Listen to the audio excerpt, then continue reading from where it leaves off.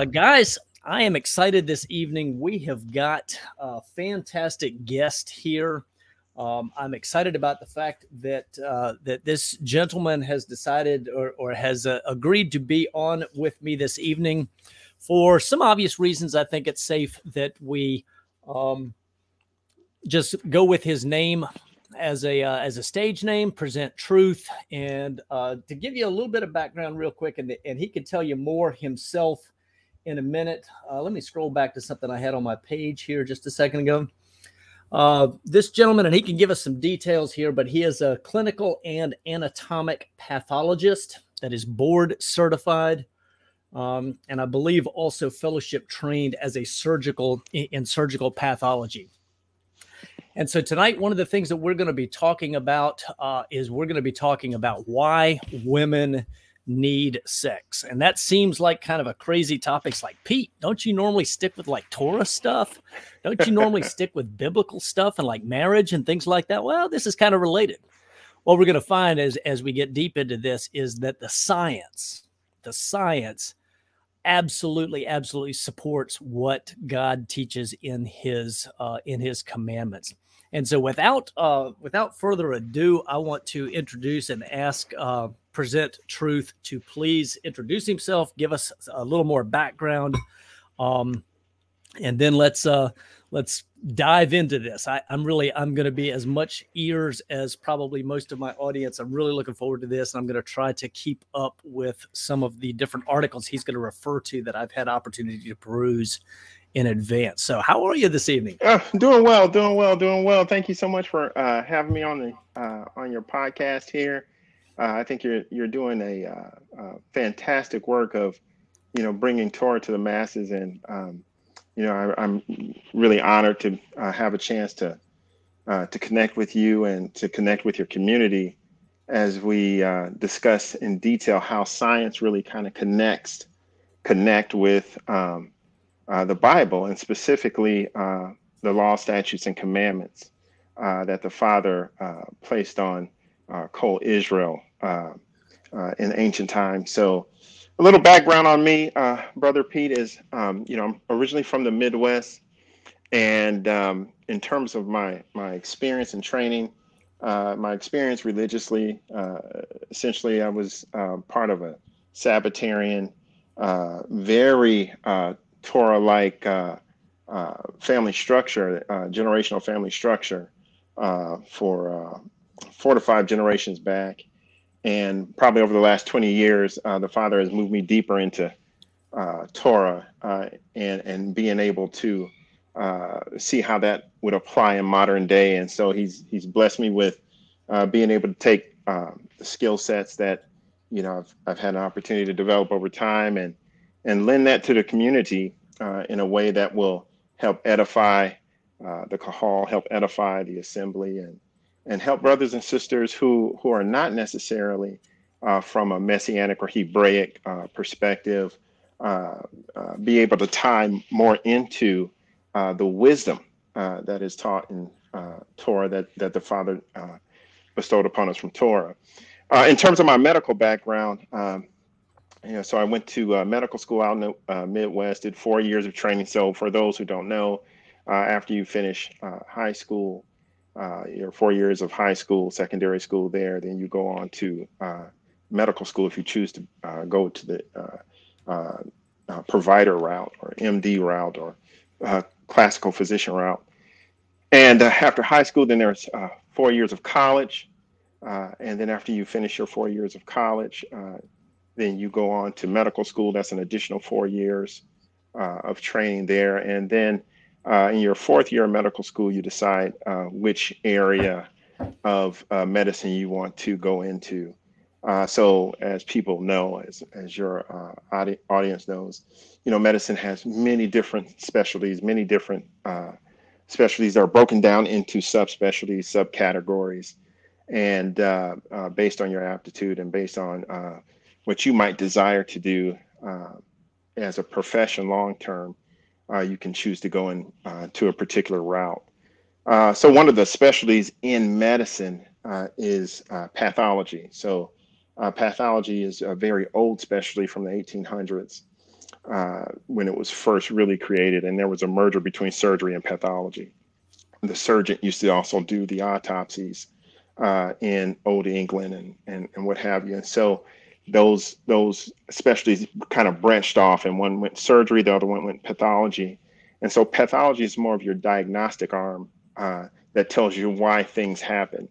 So in essence, it's the study of disease processes. And so you end up learning exactly why diseases happen, the physiology or the processes behind diseases. And the idea is that once you learn how these processes take place in the human body, you can learn how the environment affects that, or maybe a huge causative, play a causative role in that. And so from there, you're able to treat disease from being able to diagnose exactly how the disease started, which ideally can help your clinicians, your primary care clinicians, or your surgeons, or your tertiary care, your secondary physicians, be able to find ways and do treatment to help stop that process in its track. So we're more of a diagnostic arm to medicine. We'll tell you what it is, and then your primary care doc can help treat it and deal with it. So that's basically where we're from, so what angle we're from. And so from that point of medical school, then you choose your specialty. And then there's another 3 to 5 years of additional training after medical school that you take to specialize in a particular area. For pathology, it's currently 4 years, but at the time I went through, it was 5 years of training after medical school. Wow. that you had to endure. And then to do a fellowship on top of that, which is an additional 1 to 2 years after you do your 5 years of training at that point in time. So it was quite a long road, and but it was rewarding in terms of being able to really help open your eyes in terms of how health plays a huge role in your spirituality and in your relationship with the Father. Wow, that's really interesting. And so you are wired for, and you are very intentional, not just in diagnosing, but trying to dig into understanding why. Right. And so that, from the Torah side, my mind is kind of clicking, going, well, now I understand how he got here, right? Right. Start digging at church history, you start digging into scripture, and you go, wait a minute, that's what they're teaching anyway. Exactly. I look at it from a pathologist standpoint to see where it all began, right? Diagnose, so this is where we are, and we shouldn't be here. How did we get here? Let's back the truck up and figure out where it went off the rails. Exactly. Fantastic. Do me a favor. I don't know if it's just my system or if your volume seems awfully low. I don't know if you could sit closer to the mic or what have you. That may help others. I don't know. You're coming through really light in my speakers. Okay. And I've done settings that I can do. Although can you hear me better now, or? Let me see if audio. Let's see here. Mic speaker. Because I have you on headphones now, I can take you off, and it may be better. Well, let's just go ahead and go with that. Now, again, I'm learning this program, and right here it says that it's got automatically adjust mic volume. So maybe that's something that will be done and balanced in post for this particular program. Okay. So for the viewers, for you guys that are my regulars, I'm learning a new program because I'd really like to be able to do some live streaming with some special guests. And we talked about this live stream here. I think what we're doing right now is recording and doing something that I should be able to, because I just checked my channel and it's not showing up, is recording so that I can do some editing, because I know that we're going to dip into some topics that we're going to reserve for our Patreon. So if you're not a Patreon, that's something that I would love to have you consider, because we've got some great conversation, good stuff going on in there, and good opportunity to discuss things that we can't necessarily talk about in the same way or same openness, at least out here on YouTube. So, okay. So, Doctor, you spoke we've talked about a couple things. We actually talked initially about doing a live stream on men's health, and I Right. absolutely want to hold you to that at some point in Sure. the not too distant future.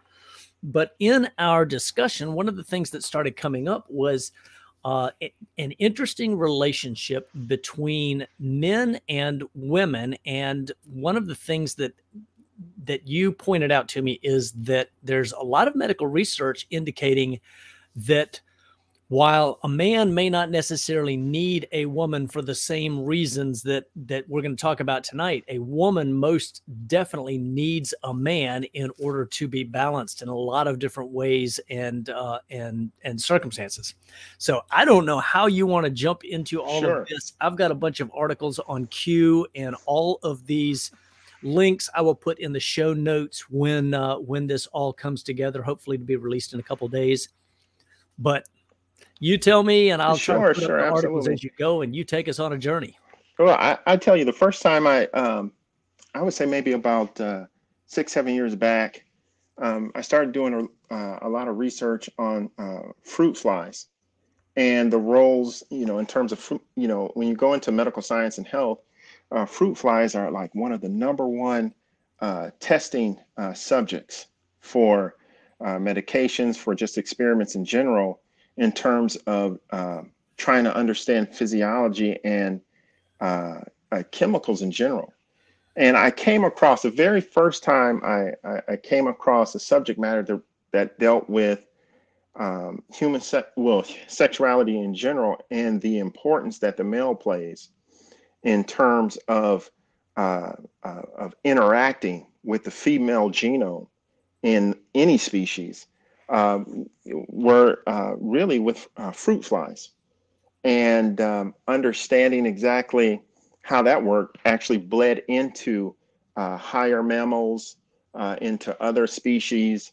And then as the material developed, there was a lot of research there between, the gene exchange between male and female, and the role that the man plays in the home, in the family, in the very peace of mind of women. And so that was mind-boggling, simply because, from a man's standpoint, society has taught us for many years that we're more of a utility.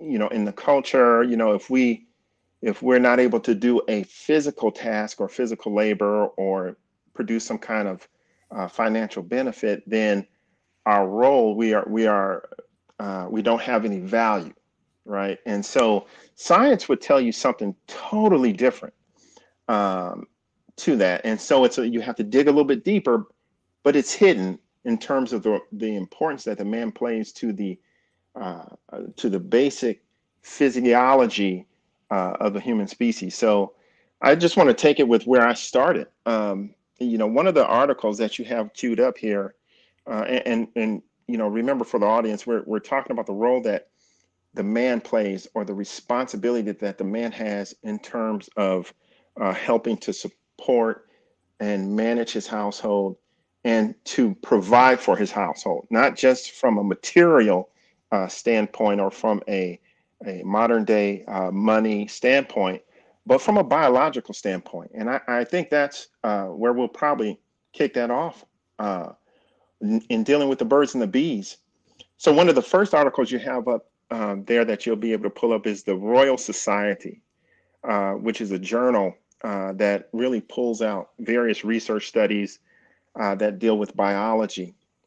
And there was a great article here, that one of the first articles that I had in my that I became aware of was this one, and we'll just jump right into it. And it's dealing with sexuality in general, and the title of it is male semen in general takes control of female genes. Fascinating title. And the title in general will just, raise many eyebrows. But it was an interesting study. Now, this was done back in 2012. And there are a couple surprises here. And I'll just kind of go down, and I'll kind of pull out various parts to this article, and then we can kind of discuss it from, what is that saying to us now? And do we have anything in the ancient writings in the Torah that supports this? And how does that play a role in our everyday life in terms of how we build a community from a Messianic Hebraic perspective? And just starting off with this, so the title of this article is "A Semen Takes Control of a Female's Genes."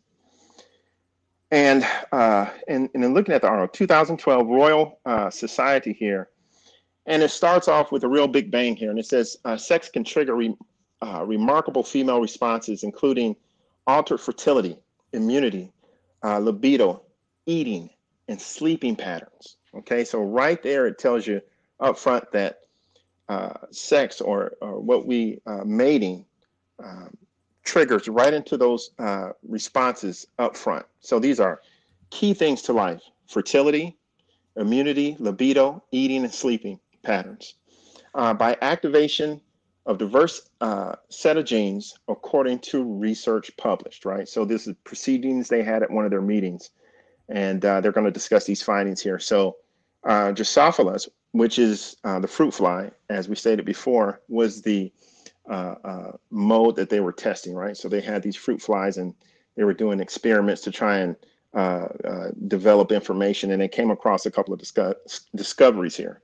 So the first point they brought out was that they discovered that a single protein found in the semen of these flies, right, of the male species here, of the male arm of the species, generated a wide range of responses in many genes in the female, which became apparent at different times and at different parts of the female's body during mating. The findings could, in principle, be akin to responses in many animals, including humans. So right off the bat, they found out that there's proteins, not just spermatozoa. When we think of the birds and the bees, we know that men produce sperm, right? And sperm connects with the egg, and then that's how you develop an embryo. But here you have the surrounding fluid that the sperm travels in. It has different properties as well too, proteins that are associated with it. Yeah, and I know, we hear about pheromones and stuff like that, and I've always thought, well, that's kind of interesting. What kind of does that? But this is going way beyond that. Yeah. This was surprising to them. So this tells you that the very essence of the male species itself carries something that has a direct effect on a being of the female of the species. So it's getting ready to jump in the deep end here. All right. And just kind of continuing on. So the lead researcher here, Dr. Chapman, at the Biological Science School here, said it's already known that seminal fluid proteins transferred from males during mating cause remarkable effects in females, okay, including altered egg laying, feeding, immunity, sleep patterns, water balance, sexual receptivity, okay?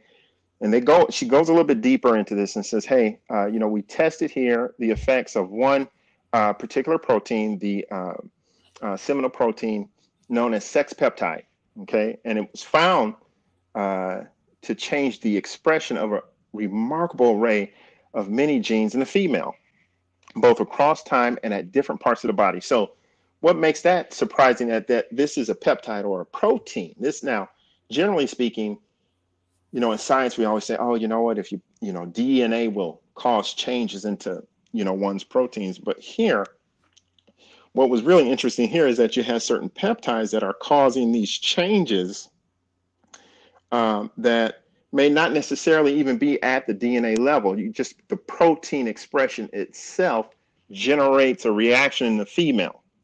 So there's certain proteins carried in the seminal fluid that can cause changes in the female's DNA. In other words, it'll cut things on or cut things off and change processes in the female.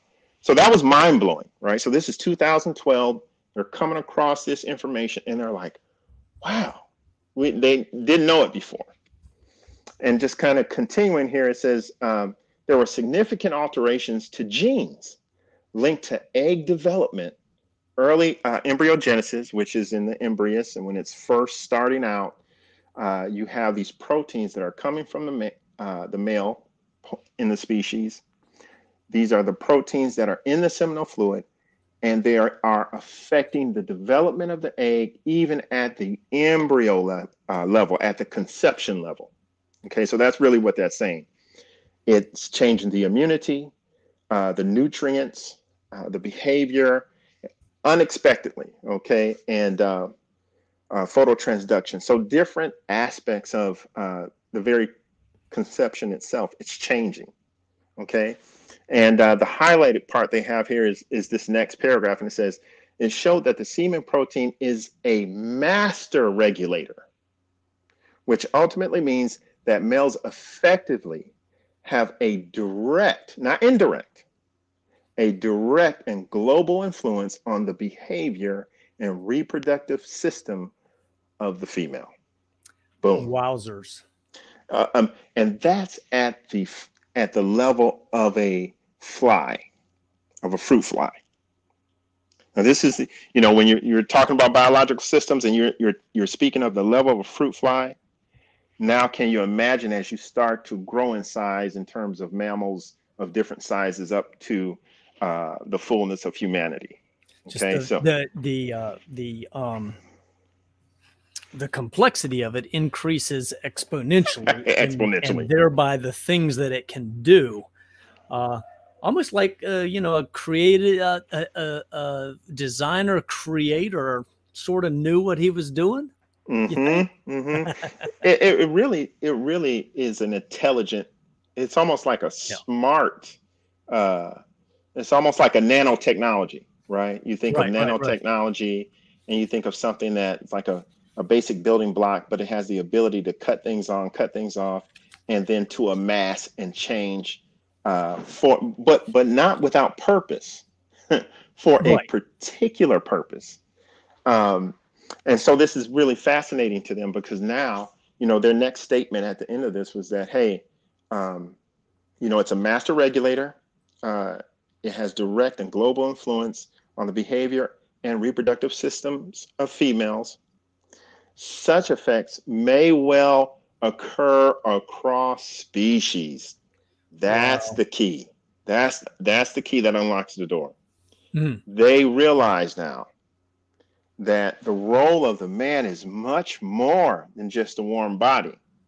The male of the species, much more than just a warm body, much more than just a basic utility that you can exchange and interchange with here and there. No, it's a very specific master or a type of headship ideology built into the biology. Okay, it's something built into the biology that they haven't known. Okay, and the last couple statements are telling. It says, an additional and intriguing twist is that the effects of semen proteins can favor the interest of males whilst generating costs in the female, resulting in sexual conflict. So this is something that they put out here. They said, hey, listen, when a man mates, or not a man, but when a male of a species mates, the very protein that he gives her will cause her to respond specifically to that male. Wow. Not to other males or anything else. And as we get into some of the other research papers, we'll also see that it actually affects the immunity in such a way to where the immunity starts to seek and want to destroy other semen from other males that may have been some type of had some kind of indirect or direct interaction, that there will be almost like an immune reaction. Because she's already been exposed. Yeah. Yeah. And I know where we're going with a number of these different things. And of course, the lights are going to come on more quickly for me than some of the audience. But this is fascinating, absolutely fascinating, particularly in confirming, I think, part of the purpose for the title here, not just that, that women need sex, but men need to make sure that they are meeting their woman's conjugal needs. Let's put it that way. hmm hmm often. Yeah, no, absolutely, absolutely. You know, and as we talk about different required, a minimum requirement, right? If Right. you think of Exodus 21:10, and you think of that. And I'm thinking in terms of that last statement, or the next to the last statement you made, wherein she will respond to the man that has been planting seed. She tends to Yes, respond more directly to that, and so it's incumbent upon him to be doing what it, part what of he's his supposed. duty Absolutely, causes her to continue to be connected or more strongly connected to him. absolutely, absolutely. Very interesting. Yeah, very interesting. So we're seeing some links, you know, for those who are who study Torah, those who are Torah observant. Things will start to kind of make sense, not just from a scriptural, spiritual standpoint, but you can see that almost it's almost symbolic, as if the Torah is written into the DNA. Okay, so that's something that may click a light on for some folks. Um, if we continue on here, and we'll see, like one of the last sentences here, the last sentence here says, for example, there can be a tug of war where males employ semen proteins to ensure that females make a large investment in the current brood, even if that doesn't suit the long-term interests of the female. So that's pretty heavy. That's a heavy statement. So when you enjoy, you know, if you think of it from a biological, with lower mammals, you know, they will copulate, they will, you know, have sexual intercourse quite a bit. And the role of sexual intercourse is not just what we've been told in literature, right? Oh, romanticism, uh, oh, you know what, love stories, love songs, R&B. No, it's a maintenance type of duty, a responsibility, and it's a huge slab of the foundation in terms of building households. Wow.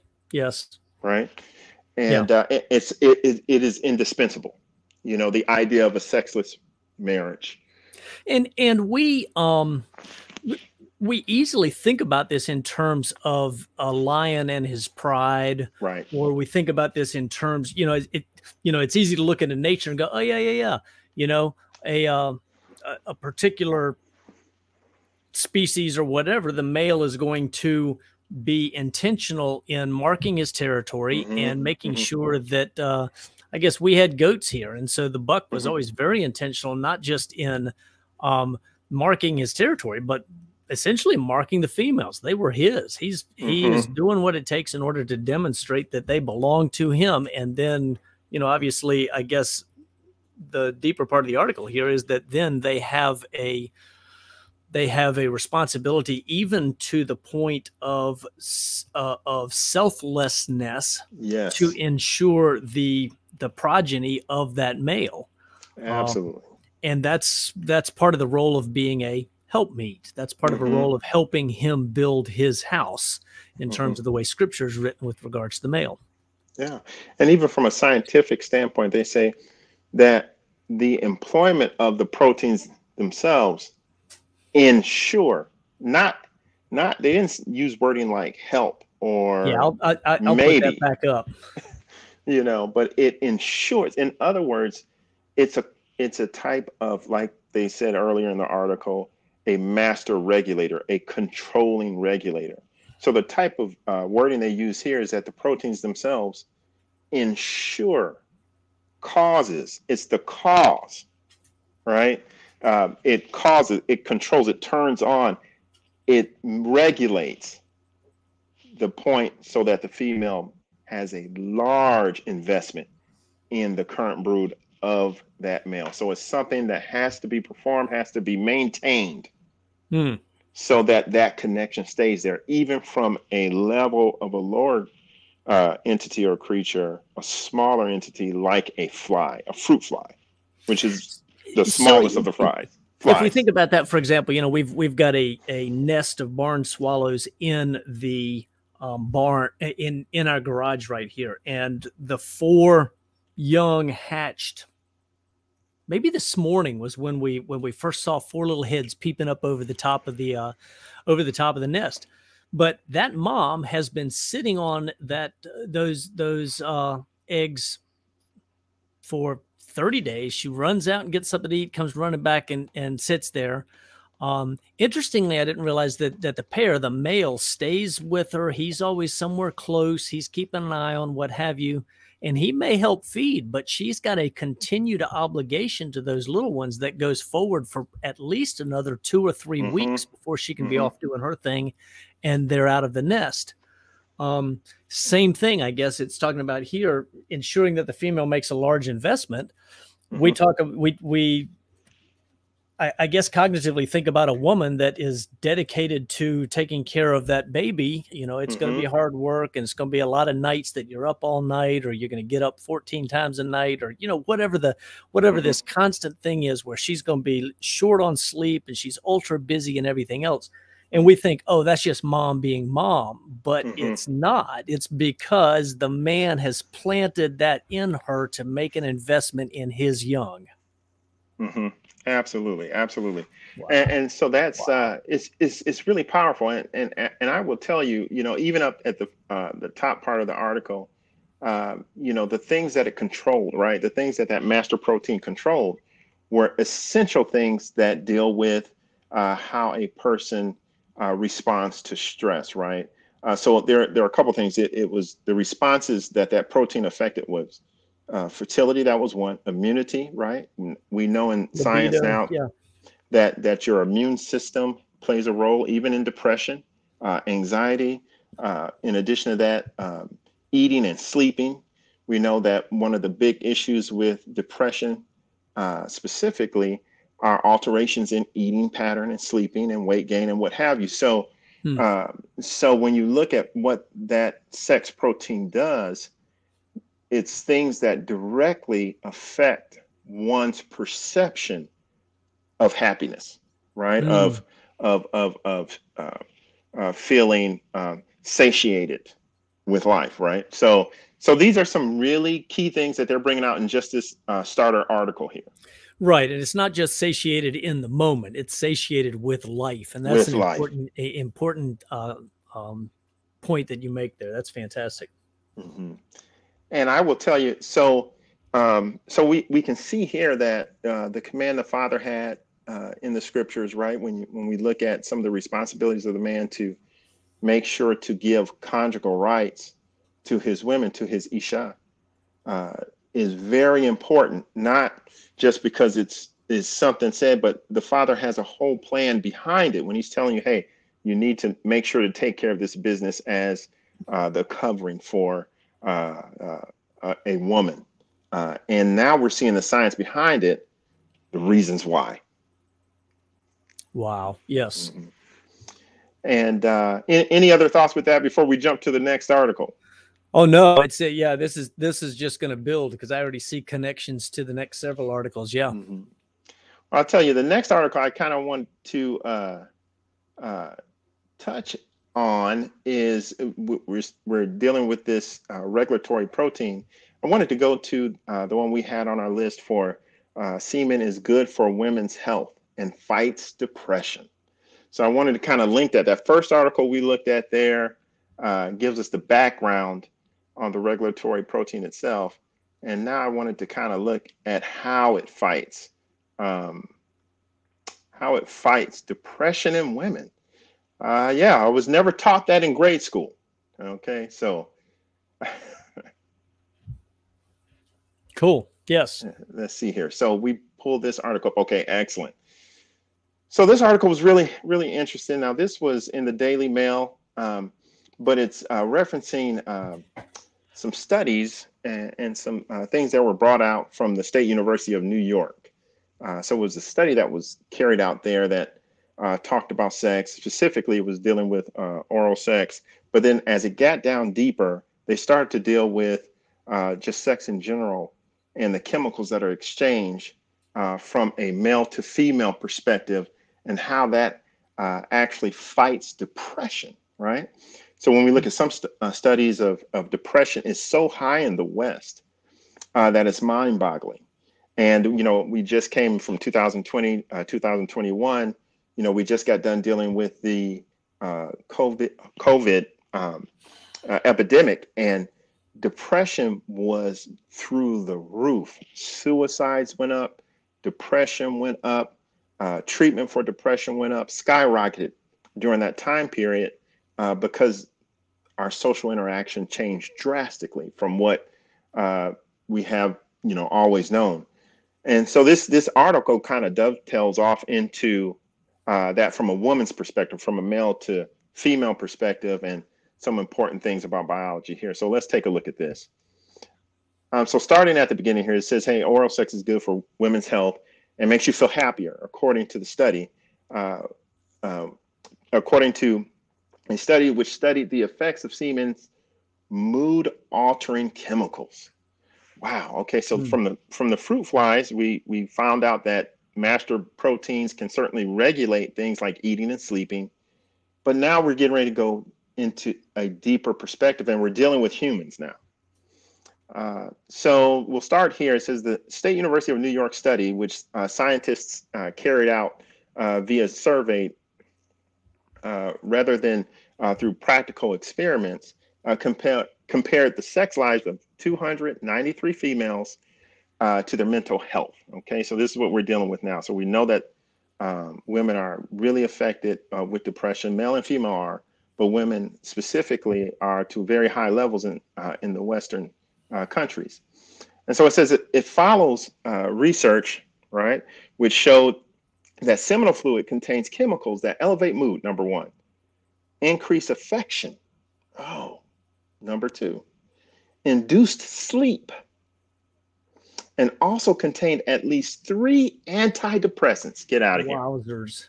Get out of here. So what we're seeing now is that your normal biologic fluids there of the man, right? If he is given that in a normal, healthy relationship to his woman, he has 3 built-in antidepressants and other chemicals that affect mood, affection, and give you good sleep. Amazing. All right. Right. These researchers also claim that women who have had regular unprotected sex are less depressed and perform better on cognitive tests. Okay. All right. So it affects intellect as well. Okay? They're smarter. Yeah, they're smarter. So when you say I am really, I have to tell you, I'm desperately trying not to make a whole lot of jokes as we go through. Right. This is great stuff, but at the same time, it's it's stuff that intuitively, maybe the older generations have known, but you didn't have the science behind it. But it's almost comical because it's always been there. Right. But right. modern science is just now uncovering things. And it says here that semen contains other chemicals along with spermatozoa, right? Those are the reproductive cells of a man, including cortisol, which is known to increase affection, estrone, which is a type of estrogen, which elevates mood, oxytocin, which also elevates mood, and oxytocin is known as the bonding chemical, right? Whenever you kiss or touch, oxytocin is usually released. And it's it's known in the literature as being more of the bonding chemical. It also contains thyrotropin releasing hormone, which is another antidepressant. It deals with the thyroid there, and making sure that you have plenty of thyroid hormone out in your bloodstream. Okay. Melatonin, that's a sleep agent. We know that. And even serotonin, which is the number one, the best known antidepressant neurotransmitter. Okay. Wow. So all these things are now marketed, and you can buy and sell these synthetic forms of these medications, but these were already built in the human system. And the Father already implanted us with the ability to make these chemicals. Okay, so that's very interesting. Okay, so all these things are affected just in seminal fluid. Given these ingredients, and this is just a small sample of the mind-altering drugs found in human semen. So they're not even going all the way deep into every single drug. So there's other Wow. Yeah. chemicals in there. But these are the main key things. Um, the researcher Gabin Baruch and Brooke, along with the psychologist Stephen Paytek, hypothesized that women having unprotected sex should be less depressed than suitable control participants. So, you know, their whole philosophy was, their whole idea was, when they came to this, the conclusion was, hey, technically, if you have women in these normal long-term relationships, when you look at all the numbers, when you look at everything drawn out, they should in fact be less depressed and have a better quality of life. When you read between the lines, this is exactly what this is what they are hypothesizing citing here. And so if we look here, we'll go deeper into the study. It says to investigate whether semen has antidepressant effects, the author has rounded up 293 college females from the University of Albany campus who agreed to fill out anonymous questionnaires about their sex life, basically. Recent sexual activity without condoms was used as an indirect measure of seminal plasma circulating in the woman's body. So basically this is saying, hey, listen, you know what? You just tell us if you agree to look at this questionnaire, you tell us your sex habits, how often you're having sex, your partner, and so we're going to use this as an indirect measure of how much exposure you have to seminal fluid. So it's a very basic research study that they're using here. Each participant also completed the Beck Depression Inventory, a commonly used clinical measure of depressive symptoms. Okay, so they used they just basically said, hey, how do you feel? Just write down. The most significant finding from this study, published in the Archives of Sexual Behavior, were that even after adjusting for frequency of sexual intercourse, women who engaged in sex and never used condoms showed significantly different depressive symptoms than those Significantly fewer, fewer depressive symptoms than did those who usually or always use condoms. Significantly fewer. Okay, so there's a bit that's saying a lot there. Importantly, go ahead. Let me make a quick point here. I think one of the things that I have been teaching among men that I work with is that one of the commands that we have is to be fruitful and multiply, and so something that a man should not ever do is get a vasectomy. And I'm assuming, you can correct me if I'm wrong, but I'm assuming that because of having a vasectomy is going to significantly reduce all of these benefits to a woman, even if she's your wife and you're having regular contact with her. You've got to find some other way to, if you're going to regulate. Now, I'm not a fan of regulating how many children you have. To full disclosure, I'm 56 years old. We have 4 boys. I got a vasectomy when I was, long before Torah, before I understood that commandment.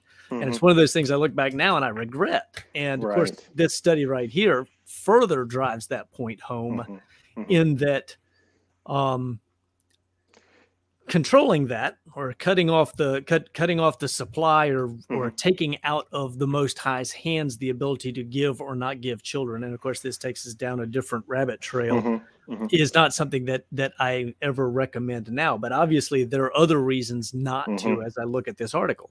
And I will tell you, for vasectomies, from the latest research out with vasectomies, the tubes that bring spermatozoa up into ejaculate fluid are actually different tubes that actually put the seminal fluid into the ejaculate. So basically, your seminal fluid is coming from your prostate, and then from your testes, you have other tubes that are coming up to actually merge with the seminal fluid, and so that you have the combination of both. So what? Well, cool. Yeah, thanks. Yeah, and scientifically, what they do is that they just cut the tubes to the actual testes without messing with anything for the prostate. So you can still get the seminal fluid out, which has all these Which is benefits. okay. Absolutely. Now, of Very course, you nice. don't have the exchange of genes that would happen with spermatozoa, because spermatozoa themselves, even if you don't get a wife, pregnant, even if you don't get a woman pregnant, that the spermatozoa still lodge themselves into the woman for eternity. So Right. we'll see later on Yeah, that we're they going to talk still about that. lock right in there for eternity and give added benefit as well too. But that bulk benefit you get from the seminal fluid is not cut off with vasectomy. Hmm. So yeah. Okay, cool. And just kind of going down here. So with that, so significantly fewer depressive symptoms than those who usually or always use condoms. Importantly, these chronically condomless sexual active women also evidence fewer depressive symptoms than those who abstain from sex altogether, right? Wow. So this is kind of like those who decide to be completely abstinent. It makes me think of, different religious orders and what have you. They have more challenges than women who are functioning in a more traditional stance there. And lastly, Now, it says, yeah, go ahead. if I may take a second and point something out, now we can cover this in more detail later, maybe, but in God's economy, according to the way male and female are supposed to function, I don't see a whole lot of room in what's written in the Torah for women to be in a celibate or long-term abstaining state. I see where Absolutely. men can be single, but women are always to be covered. Hmm. And we can talk about that in more detail, but men don't receive from women, and maybe you can correct me as we go, but they don't receive from women quite the same benefit that's reciprocal. This is everything. It's a one-way relationship from the Hmm. man to the woman that belongs to him, and it's something that she literally needs. That it's a need. Absolutely. Absolutely. It's a biological need. Which it helps explain why, Scripture says maybe abstain for a time by agreement. I think 1 Corinthians chapter 7. But the bottom Absolutely. line is women should never be in a place of long-term extended abstinence, because it's detrimental to their health and their 100%. mental stability, their well-being, the whole 9 yards. Yeah, 100%. I would agree with that 100%. And that is exactly how the scripture presents it. Wow. And so what we're seeing here is that science is really just walking parallel with what is already written. So I think that's fascinating. That's really I would say it's fascinating. confirming what's already Yeah, it's written. confirming. Yeah, exactly. Absolutely. And it says here, just to kind of finish on here, it says the research suggests it is not just the women who are having sex are simply happier. It's not just that they're happier, but that the happiness levels might be related to the quantity, and this is just what you're saying, to the quantity of semen within the body, right? So it's a normal, regular a maintenance that or due diligence that the man performs to his woman that helps to keep her chemicals, thus her perception, thus her very body healthy, and so she's not experiencing depression and things like that to the extent that those who are not receiving covering. Okay, so it's really fascinating. That says quite a bit, just in general, and that's just a basic study. They're not doing any lab work here. They are simply taking surveys, and from the surveys, drawing these conclusions, basically in real time. So that's pretty fascinating. Yeah. Wow. And yeah, any other thoughts with that? That was pretty power packed there. No, yeah, this is it's continuing to build. I know, I know where we're going and continuing to go. So yeah, let's keep going. This is All good right, stuff. all right. So we had talked a little bit before. I wanted to pull up the article from Science News, and it's kind of a summary of some of the other articles that we have. And this one is Semen Secrets, how a previously a previous sexual partner can influence another man's offspring. So we're going to kind of dive into some of the chastity laws that are written in the Torah, and why the ancient culture, ancient Hebraic culture, thought this was so important. And is there really an effect? You know, in the West, we're taught in general that, hey, you know what, you know what, you hear the guys talk about it now. Body count doesn't matter, okay? You know, but it may matter more than you think. It's not as, it may matter more than you think. And it may matter quite a bit in terms of your happiness and in terms of even your next generation, right? So it kind of makes me think after we get done with this article, but you'll kind of see that, you know, there were certain laws in Torah where, say, you know, people who came from these very strict pagan cultures that had very abominable practices for people who wanted to come into more of a Hebraic lifestyle, Hebraic culture, into Kol Israel. Oftentimes in the Torah, they, you know, had to wait, you know, 3 generations. And in some cases, there were some that were like 10 generations. And I always wondered, you know, when I first came into Torah, I always wondered, well, why would the father do that? Was it just simply for them to just learn the culture? Hey, it'll take you 3 generations for culture. Or was he doing a type of cleanup protocol back before cleansing? Yeah, cleansing type of protocol back before the death of Yahusha. Was there something else going on that he was purging there? So it's something to kind of think about, right? That's a question that I always had there. And so science kind of tells us a few things here that are quite interesting. So this next article here, we'll kind of go through it, but we'll read the summary here. And the summary will tell us a little bit, and so we'll go from there. Scientists have discovered, so the name of this article is, as I stated before, was Semen Secrets, How a Previous Sexual Partner Can Influence Another Male's Offspring.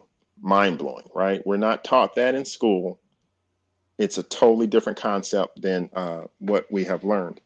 So in 2014, right? So this is October 2014, a little while ago, but you don't hear about it on mainstream news. So scientists have discovered a new form of non-genetic inheritance, showing for the first time, right? This is new stuff. For the first time, that offspring can resemble a mother's previous sexual partner, in flies at least.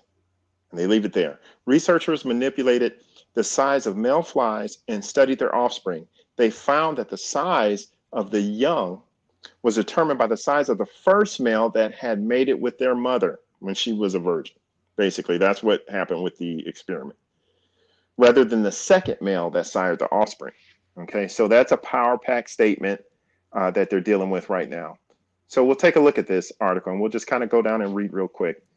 Scientists have discovered a new form of non-genetic inheritance, showing for the first time that offspring can resemble a mother's previous sexual partner in at least flies. This confronting idea known as telegony.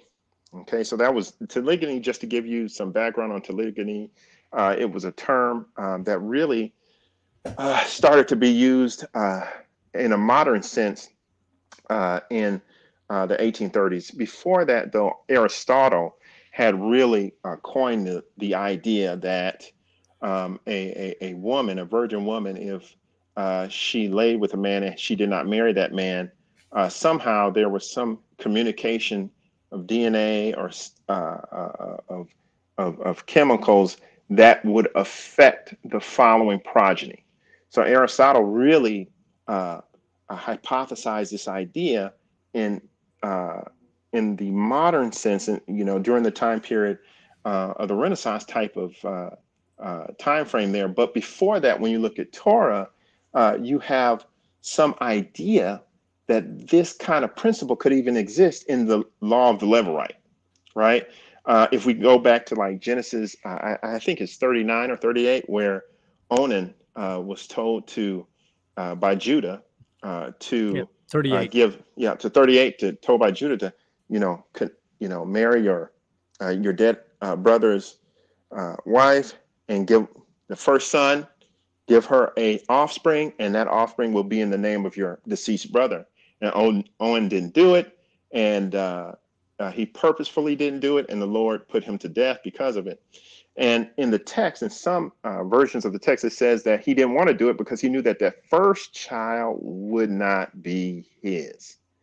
So when I looked at that from a surface level years ago, I was like, oh, okay, so he just didn't want to do it because he knew that child was going to get some other rights and other land and not be considered his. But it could be even on a deeper level when we look at the biology. Okay, so kind of moving on with this idea, telegony dates back to ancient Greeks, but the claim was that it was discredited in the 20th century with the advent of genetics, right? So that was the claim. To test it out, Australian scientist Dr. Angela Crean, professor, right, at and another professor, Russell, I think is Borensky, and Dr. Copps manipulated the size of male flies and studied their offspring. They found that the size of the young was determined by the size of the first male the mother mated with, rather than the second male that actually sired the offspring. Our discovery, and this is their own quote, our discovery complicates our entire view of how variation is transmitted across generations, but also opens up exciting new possibilities and avenues of research. Just as we think we have figured out things, basically, nature throws us a curveball and shows us that we still have much to learn. The researchers proposed that the effect is due to the molecules in the seminal fluid of the first mate being absorbed in the female's immature eggs and then influencing the actual growth of the offspring and subsequent males. That's pretty heavy. What they're basically saying is that the actual seminal, they're not even talking about DNA per se, the spermatozoa, because there was no mating that existed, that took place. There was no siring of any progeny that took place with the first mate.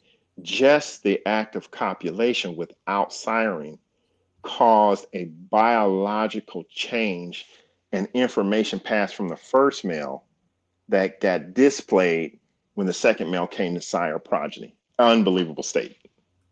Really heavy state. So do we think that maybe that is why Yahweh says that that a woman should remain a virgin until she's married and that she shouldn't be bouncing around with other men? Absolutely. I think that has all to do with it. Absolutely.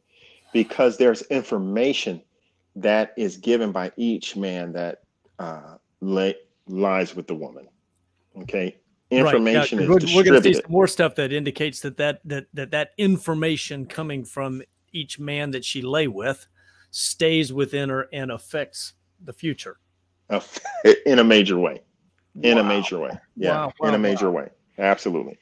And I'll point something else out as we go further. We'll have some other articles here. I think when we look at the way the effects were and played out, that's why it's so important to receive Yahusha, not only for forgiveness of sin, but also for healing, right? There's a lot of healing that has to take place, not just spiritual healing, but physical healing, which is one of the missions he had when he was here.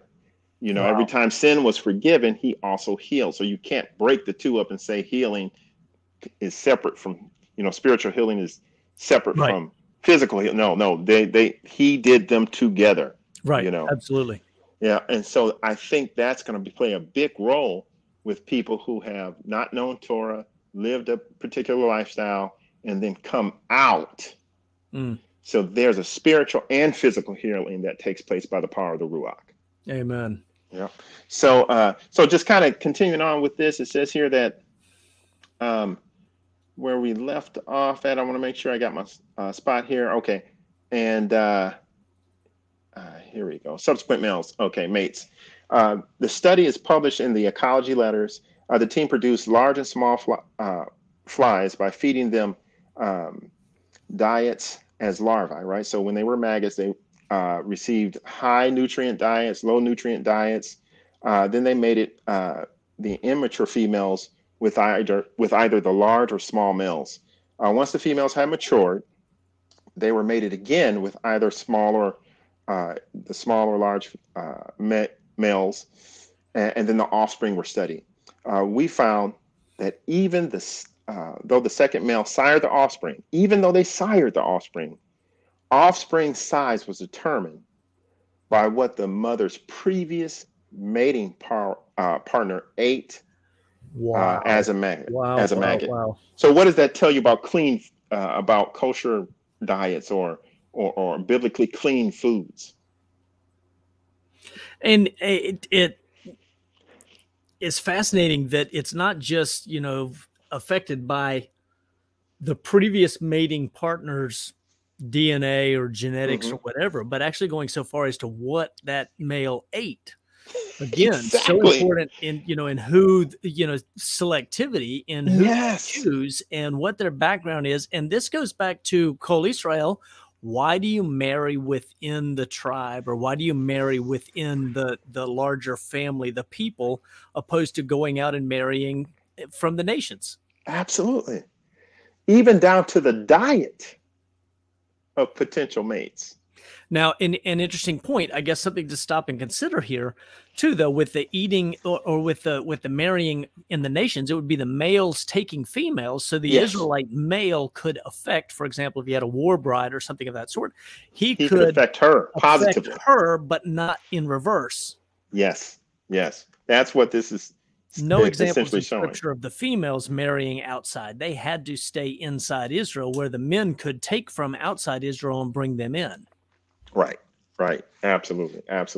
And then, of course, you already mentioned that men who came into Israel as sojourners or came in and converted, or however the process that they joined themselves to Israel, then it was 2 or 3 generations, 3 generations or 4, before they could be part of the assembly, which would give them full recognition and having a voice in the assembly. But wow, all that's pretty heavy. So they go on a little bit further and they say, despite major advances in genetics, many questions remain about how some traits are inherited. We know that features that run in families are not just influenced by the genes that are passed down from parents to their children. Various non-genetic inheritance mechanisms make it possible for maternal and paternal environmental factors to influence characteristics of a child. Right. So, man, so your community, your whole environment is nurtures. It's the combination of nurture and nature, right? Your environment plays a huge role, your genetics, right? But then your environment is really important. And in modern science, we don't really look at environment as much. We are just now getting into the study of epigenetics to the point where we say, wow, your nurture is really playing a huge role, if not greater than the actual genes themselves. Wow. Yeah. So it's really, really eye-opening stuff here. And moving on, they say in the flies, for example, it has been shown that males that are well-fed as larvae go on to produce big offspring. Our new findings take this to a whole new level, showing that males can also transmit some of his acquired features to offspring sired by other males. So this is what you were just saying before about, Hebrew men. If he took a war bride, he could do that, but the women could not do that for this very biological reason. So you can kind of see that coming out in the research here. This is you can hear it, right? This sounds familiar to us. The idea of telegony or telegony, that a male can leave a mark. That's an important statement, that a male can leave a mark on his mate's body that influences her offspring to a different male. Originated with the Greek philosopher, as I stated before, Aristotle, and it was a concern to royalty in the 1300s, and still popular as a scientific hypothesis in the 1800s, but rejected in the early 1900s as incompatible with the new, science of genetics. But now they're finding out that new science may not have had all the answers as what was older. And a fascinating side piece that I haven't looked into, maybe you have, maybe you haven't, but of course, where in the world would Aristotle get this kind of idea? And he, obviously was a thinker and a philosopher, but we also go into the Greek backgrounds and we see everything going into the Greek gods, and that may be connected to you could call it the fallen angels, you could call it Nephilim, but the chimerism and all the other pieces that go with that, which led to quote unquote ancient wisdoms that I think are probably more real than not. Right. And so he would have, somewhere in there, through some of the stories that came along, he understood something that only now modern science that has the ability to do what it can do can go back and go, wait a minute, this is true. Yeah, this is true. Right. Exactly. Absolutely. So, so I find that to be really pretty fascinating. There was another article here that I didn't get a chance to share with you, but and I don't have it here, but it talks about telogyny and some of the research that went on in Europe, in Russia, and they found some really interesting things in humans. We were dealing with flies and fruit flies here, but a lot of the original research dealt with those who were horse breeders. And horse breeders would oftentimes see this play out in actuality when they were breeding, thoroughbreds and breeding horses. They really saw and testified to this telegony effect, that it was something very real in horses, for sure.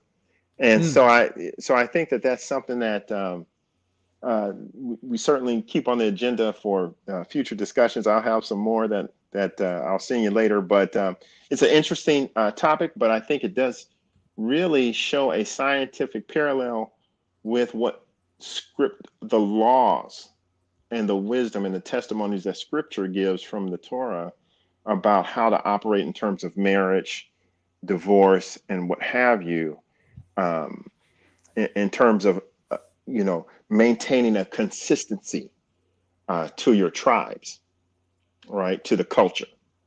All right, so very good stuff, very, very interesting stuff. So let's take a second here and sum up, and then if you want to keep going, we'll keep going, because I know we've got a few more articles here.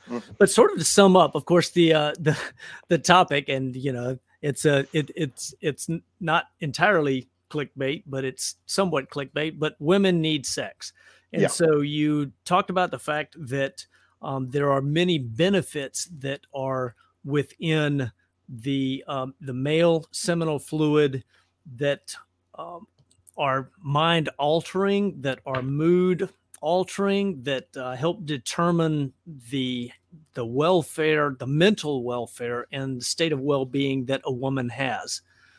But then what we did was we went on where we're talking about, yes, women need sex, but there's we need to understand that it's within the right context. And the right context isn't just every Joe that's walking by, because that is a real problem. Now, all of a sudden, you're full of all sorts of competing seed, if you will, that I think some of these other articles that we would look at, if we keep going, will demonstrate that stuff then has significant detrimental effect on a woman by having a lot of competing seed going on. Never mind the fact that it creates problems with lineage. Going back to levirate marriage, you don't want her going into another tribe or into another family or wherever else. Keep her as close. And I don't think it was limited simply to a blood brother, but it's going to be the next nearest kin or the next nearest relative. And in doing so, you're getting minimally like-mindedness. Most likely you're getting same diet background. You're getting same genetic, some of the genes that are coming down through the genetic distribution. So all of that stuff remains somewhat the same, instead of having this confusion introduced into our body and into the lineage. So what else? Yeah. All right. So one thing I thought would be really good, let's see, we may have to edit this part out, but let's go ahead and go to one of our home run articles here. This was an article that, I had heard about this research before, and I happened to find it a few years back, and I was like, man, this is a home run. And this was the article that women retain the DNA of every man ever slept with in their bodies.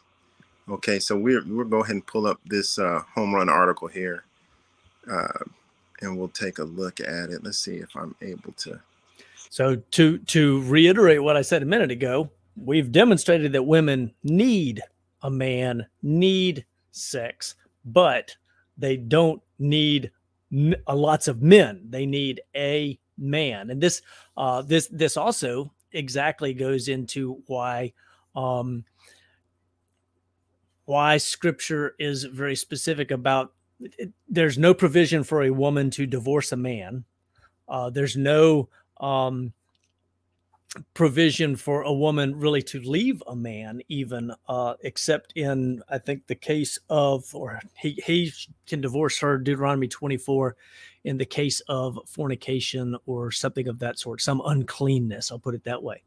God's design is for a woman to be with one man for life, right? To stick with him. There should only be one, that way there's no confusion there. But go ahead. This next article is that the title of it is Women Retain and Carry Living DNA from Every Man Who They Have Had Sexual Intercourse With, according to the study by University of Seattle and the Fred Hutchinson Cancer Research Center. So right off the bat, it says something that we have not heard in the West. What we're hearing here is something that is really going to support what we find in Scripture. So we'll start with the first part of this here, and it says the study which discovered the startling information by accident. Okay, that's always how it's discovered, by accident. Was originally trying to determine if women who have been pregnant with a son might be more predisposed to certain neurological diseases that occur more frequently in males. Okay, but as scientists picked apart the female brain, the study began to veer wildly off course. As it turns out, the female brain is even more mysterious than we previously thought. The study found that female brains often harbor, get this, male microchimerisms. Okay, so we'll stop right there. Microchimerisms are basically fragments of DNA. Fragments of DNA. So we're beyond now the point of, initially when we first started, we were talking about seminal fluid and proteins that are in the seminal fluid that are not DNA. Okay, just the proteins, the surrounding environment had a heavy effect on the biology of the female of any species. But now in this study, we have gone to humans, and now we're dealing directly with male fragments of DNA. Fragments of DNA. And so what you're about to hear is really going to be eye-opening in terms of what we've been talking about. So the female brain often harbors male microchimerism. So that's what microchimerism is. These small fragments of living DNA that somehow continue to stay alive, continue to exchange information with the host tissue. Okay, so I want you to know that's chimera, right? In Greek mythology, a chimera was something that was half one thing, half another thing, maybe a little bit of this, maybe a little bit of that. Okay, but that's where that word chimera comes from, right? So what they found out when they were doing the research, that these autopsy specimens, the female brains that they contain these male microchimerisms, or in other words, the presence of male DNA that originated from another individual and are genetically distinct from the cells that make up the rest of the woman. Okay, so what they found this DNA. They were like, "Whoa, this is not DNA from this woman, and it's not even a woman's DNA." And so the question now becomes, where is this coming from? Okay, could the ancients be correct? Could Hebrew culture, could the Torah given to Moshe by Yah, could that be telling us something. So let's go a little bit further.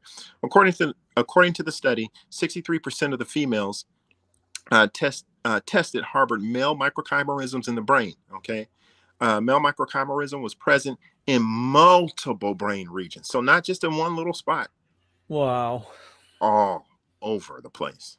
Okay, multiple areas. So, and it says this. So, Now, a quick question. Back to the beginning of the article. Were they studying only brain tissue, or is that just the place that it was primarily being found? yeah, well, Or is that the most the place that affects them the most? well, you know what happened originally. So it started off as just neurological research, right? So they were looking Okay. at people who may have had Alzheimer's, may have had other neurological diseases, Huntington's disease, different brain diseases, and they were just looking to see, like, hey, you know what, in women, you know, these diseases may have a higher occurrence in men, but we're finding them in women. Maybe it came from a male fetus, and maybe some of those cells lodged into the mother and technically caused her to develop this later in life. So this is where they originally were starting. So they were looking at brains. So they were looking at brains. They were evaluating neurology, trying to figure out disease processes in female brains for certain disorders, right? And so then they came up. So in just starting doing this research on the female brain, they started to test the DNA of the female brains, evaluating for some type of mutations or what have you. And they kept seeing all this male DNA pop up in these female brains. Like, where is this coming from? Right. And that's how that whole thing started, from the way they kind of introduced this, and from what I know of the process. And it goes on. It says, so 63% of women carry male DNA cells that lived in their brain. So this is not dead DNA. This is living DNA. Wow. This is living DNA. So it's exchanging information. It's incorporated itself into the living tissue of the female host. It's living, it's changing, it's determining, it's growing. Living cells, living DNA. Obviously, the researchers wanted to know where the male DNA came from. Anyone care to guess? Right? There's a little bit of satire in the author here. Anyone care to guess? From the woman's father? No. Your father's DNA combines with your mother's DNA to create your unique DNA. So where else could it come from is the question, right? So this is the question.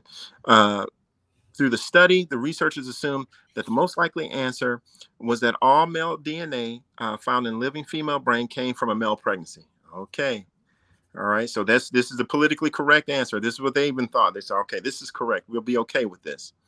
But they were living in denial because when they autopsied the brains of women who had never been pregnant, surprise, surprise, let alone with one male child, they still found male DNA cells prevalent in the female brain. How did it get there?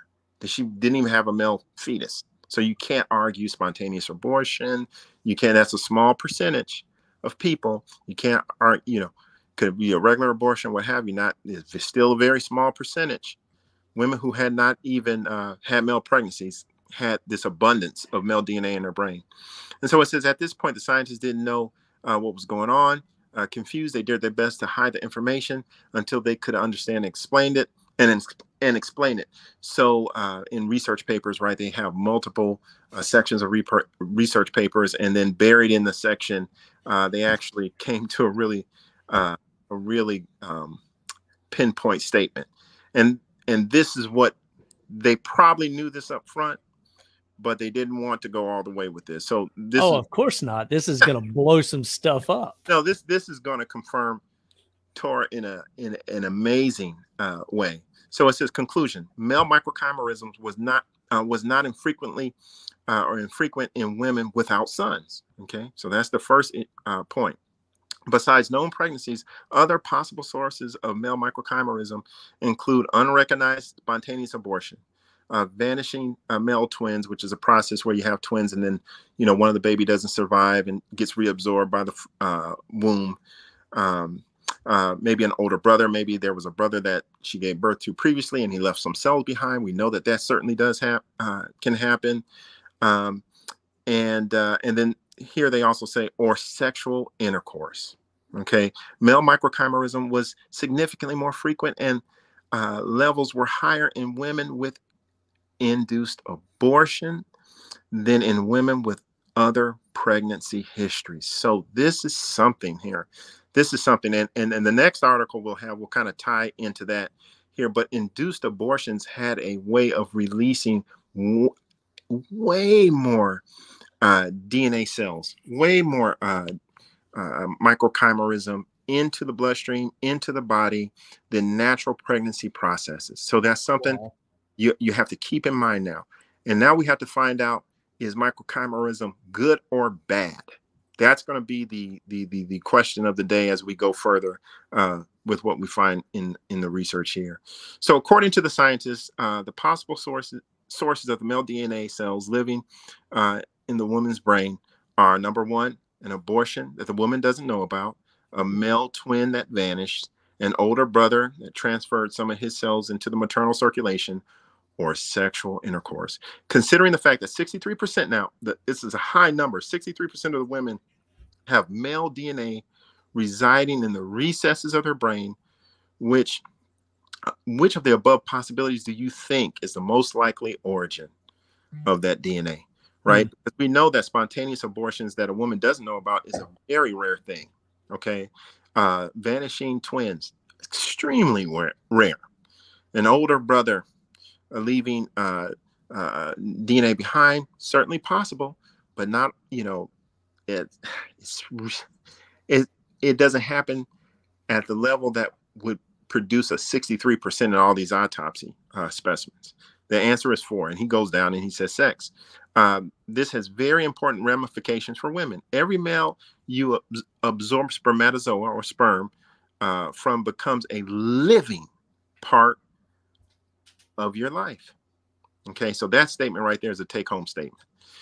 We hear some brothers talk about soul ties and how, when you come into the truth, and you accept Yahusha, he has to heal you not only spiritually, but with that spiritual healing and with the word being placed in your heart as a seed helps you grow and gives life to you through the Ruach to actually clean you up.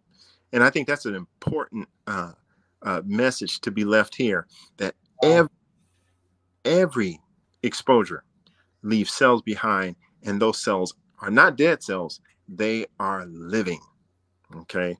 The women autopsied in the study were elderly women. Now that's 63% of elderly women. And we're not talking about modern culture or necessarily modern women. These are elderly women. This article, if I'm not correct, it was written back in, I think, 2017. I'm not sure if it's up there. Is it 16 or 17? I'm not sure. I'll go back. We can go back and look right quick. Yeah.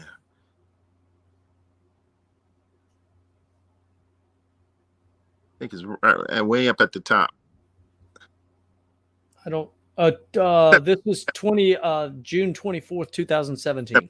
Okay. So there, yeah. So that's important. So they were elderly women. Some have been carrying living male DNA inside of them for well over 50 years. Okay. Spermatozoa, they're alive. Sperm is alive. It's a living cell.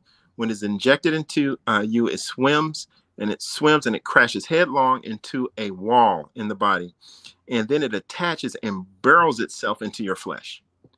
That makes you think of Genesis 2:24, right? And the two shall become one flesh, right? Literally in science, that the flesh merges here. This is a really heavy statement. The male cells are actually living and become part of the female here, and they're living cells. It's one flesh now. They're functioning as one unit. If it's in, and he goes further, he becomes more detailed. He said, if it's in your mouth, it climbs through your nasal passage, inner ear, behind your ear, then it goes into your bloodstream, into your brain, and into your very spinal cord, right? So it will function literally the way that you think. Okay. Like something out, and then he makes a little comment here, like dealing with a sci-fi movie is something you can't get rid of. So there's some powerful ramifications here for sexual intercourse. And so once again, science proves or supports or confirms Torah, the gift Right. that the Father had already given us. Right. And this is one of those things I think too that we can sort of see. I think almost common knowledge. We sort of recognize this in the world around us, because how often do we look at a couple that's been married to, a man and woman that have been married for 50 years, and they start to have some similarities in their resemblance. Yes, yes. Very common with that. Or conversely, go the opposite way, and a woman that has been really promiscuous typically gets you can pick it out. It's just this real hardened look that takes on some heavy features. That I think, the average person can look at and go, oh, that's somebody who's been around, right? So there's something going on genetically that actually works almost as a confirmation that we pick up on subconsciously when we look at somebody and go, oh, they've been together for a long time, or ooh, she's been around a few times, right? Right. And all of that is related to this very thing, the DNA that is being stored. And in the first case, it's all from one source, and it continues to bind them together, as we saw in the other articles with the benefits, the beneficial things that she receives, where in the other, it's receiving it from all these different sources, and now they're in conflict with each other and crashing into this hardened, it altered, appearance altering. Anyway, you understand what I'm saying? Yes. And I most certainly agree with you as well with that. And there's research out there that talks about just overexposure to male microchimerism, which certainly can lead to, and now with the research going on recently, that can certainly, too much microchimerism or an abnormal amount like that you would get exposed to can lead potentially, allegedly, to chronic illness or autoimmune disorders. Right? And so what they've seen ever since the 70s, and some of the research that I've seen, that ever since the 70s, and you think about what happened socially in the 70s, ever since you had certain revolutions in certain aspects of the culture, you've seen a just increase of women having autoimmune disorders, to the point now where when you look at the total of autoimmune diseases in the West, at least, it's 80% are women. Right. You sent me an article on that. Yes. Yeah. 80% are women. So the question is, and they've seen that increase, right? It was very, it was very static before the 1970s. And then at the beginning of 1970s on up, it's increased. And so now with this evidence that microchimerism can certainly, a woman can be exposed to multiple male microchimerisms from different men, certainly now the link to that and autoimmunity or chronic illness or chronic disease, and the fact that chronic disease and illness in women has been increasing since the 70s. Is there a link there, right? And you don't. Question. Right. Is there a link there with that? When you have change in culture, right? 70s marked the sexual revolution. You have significant changes in culture. We leave from our more of a puritanical type of culture. The 1950 culture goes away. We have more of a free and open society when it comes to sexual norms. And what happens? You see this massive increase in autoimmunity, and we find out that microchimerism can certainly is being listed as a potential culprit in autoimmunity and chronic illness. So this is not necessarily something you see in the news, but this is in the research. This is certainly in the research. So very interesting. Yeah, but they'll guard their sexual promiscuity. Yeah, but it's something the ancient ways, the ancient cultures were very protective. And you don't see that in certain cultures all over the world now that still hold on to various laws of chastity and what have you. You don't see that same occurrence of chronic illness to that extent, not even close, right? So, so very interesting. The next article I thought we should go to, just to kind of show this point with microchimerism, we'll kind of dig into that a little bit more. You know, I wanted to do this study that shows abortion may cause chronic disease. Okay, so you know, I think that's a good one for us to kind of look at, because we need to see that, you know, if you're stopping a normal biological process, are there side effects that you don't know about that, you know, 20 years from now we'll be like, oh yeah, that was wrong, right? But if we look at the ancient cultures, if we look at the Torah, you know, the Torah told us, hey, yay or nay on these things for multiple millennia. So so this is something we should certainly looking look to at. see if I've got that article in here. I've got a whole bunch of open tabs here, and I'm trying to sort through and find. Do you know what the title of it is, or you have to? Yeah, the title of it is Studies Show Abortion May Cause Chronic Disease. I do not think I have. You don't have that one? Okay. Was that in our Telegram? I think it is in our Telegram. It's down. It's closer to the bottom. Stand by and let me see if I can find that right quick, and I may be able to pull that link up and open it. I've got to find our show notes discussion here.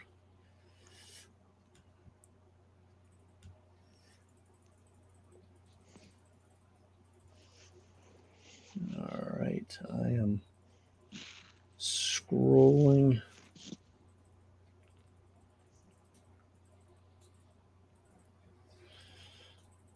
Well, what else can you share with us while I'm trying to find this here? Yeah, sure. Let's see here. But yeah, so I you know, I think the one thing, this is very heavy information, very you know, mentally challenging information for those who may just be finding out about you know, the Father's law, statutes, and commandments, his standards, and they may have you know, had some negative experiences concerning these matters that we're talking about. And I would just encourage anyone who has had that, any women or who have experienced these things, to present it to the Father in faith on the blood of Yahusha, and you know, ask for him to wipe away all your experiences and to heal you. You know, one thing that I've heard said many times in many circles is that, you know, there is, in modern culture, there's not a lot of people who may have had a chance to grow up knowing these things and having proper covering and what have you. But your life starts at the point in time when you accept Yahusha as Savior, and when you welcome him into your life. And from that point, you move forward. You can't go erase the past. You can't go deal with whatever happened in the past. But what you can do is move forward, receive the benefits of his grace, and live starting all over again from day one in him. And so that's the one thing that I would encourage people, women, young ladies, older women, you name it. I would say that in him, he can, you can become a new creature and go forward from day one by faith in him. And this is the article? Yes. Let's see here. Yeah, that's it right there. Pregnancy news. Yep, that's it. You got it right there. So, okay. Just wanted to kind of take a look at this. Now, we were talking about microchimerism and the role that plays. So the question is microchimerism healthy? Is it not healthy? We know from pregnancy, right? If you know, if my Shia had another child there and she had a son, there is going to be natural microchimerism, just simply because the male fetus will leave some cells behind in his mother. That's a known thing, and that certainly happens. But the question is And we see that pregnancy is actually very beneficial to women in terms of long-term health. They have lower rates of cancer, lower rates of mental illness, different diseases that will affect women who have not had children. So we know that those cells are very protective in general. But the question is, what if you get too many cells from different men all mixed in? Does it cause an abnormal reaction there? And we need to study that. If you get it too much of those cells, too many of those cells in abnormal ways. Okay, so that's the next question we have to kind of look at. So in this study, it says a study shows that abortion may cause chronic disease. Okay, multiple medical studies say abortion may trigger chronic, lifelong diseases in women. If this was about any other medical procedure, it would be making headlines. Okay, alerting women that saying no to abortion can protect their health. So you're not going to find this kind of article in the mainstream news. That's basically what they're saying. According to a study published in the International Journal of Clinical and Experimental Medicine. Okay, so this is a big time journal. This is a big time scientific journal. This is not something that is just, something that was on some news channel or fake news. This is a big time international scientific journal. And in the journal, a study said that abortion leaves behind fetal cells that can trigger chronic autoimmune diseases. It's called fetal microchimerism, and it occurs when fetal cells in the unborn baby's circulatory system travels into the mother's bloodstream. Okay, multiple medical studies say abortion may trigger this. So this is another tweet came out that somebody was saying as well too. So if we go down to the next paragraph, it says the process begins in the 4th or 5th week after fertilization. The presence of fetal microchimerism can be detected in the mother's bloodstream up to 30 days after birth. So that brings me to another point in Torah. The woman, for a female, for a male fetus, or when she gave birth to a male, how long did she have to wait during her cleansing period? 33 days. Okay. So you see here 30 days, right? You can detect these cells in the stream of the mother. So I'm just showing you a correlation. Sure. Because I just remember that a female was twice that, which was always interestingly debated every time we come across that in the Torah. It's like, why this, why that? And nobody really has a good explanation for it, right? But I just found that to be really interesting when I was reading that. Oh, yeah. Really? Right? So it says up to 30 days after the birth, miscarriage, or abortion. Okay, but the risk doesn't end there. The cells graft to the mother's bone marrow and other tissue throughout her body and have been detected 27 years postpartum. Wow. Okay, so this is major. So when you have women in the culture, if you have multiple abortions, right? I've seen that in the parent culture that I came from. I came from a community where, the young ladies were having multiple abortions. So you think about all that exposure to microchimerism and how long it potentially can stay in your system. Okay, researchers say the way in which a pregnancy will end will impact the number of fetal microchimeric cells that are believed to trigger autoimmune disease. The higher the number of cells, the more risk to the mother. Well, you already told us abortion generates the highest. The highest. Yeah, abortion generates more microchimic cells than a natural miscarriage or birth. That's mind-blowing. So it's really putting you at risk for significant disease activity there. Abortion considerably increases the health risk for women, particularly surgical abortion in the 1st or 2nd trimester. The reason is that the violent surgical DNC process basically destroys the placenta and the baby's body in the process, which results in more fetal tissue traveling through the mother's bloodstream everywhere, basically. Okay. So you're just going to get a lot of exposure to those damaged products, right? A woman loses more than half her baby in an abortion. Okay, so it just go into some of those details. She also loses the suppression of maternal immune system, which may trigger an onset of an autoimmune disease. Okay, according to the research, fetal microchimeric cells generated from the first or second trimester abortion pose the greatest risk of developing a chronic lifelong autoimmune disease in the mothers. The majority of abortions done in America are in the first trimester. So they're just giving you a lot of information here, right? The study concluded that the consistently rising incidence of autoimmune diseases in women over the past 4 decades, where we were just talking about, may be attributed to the increase in the utilization of abortion.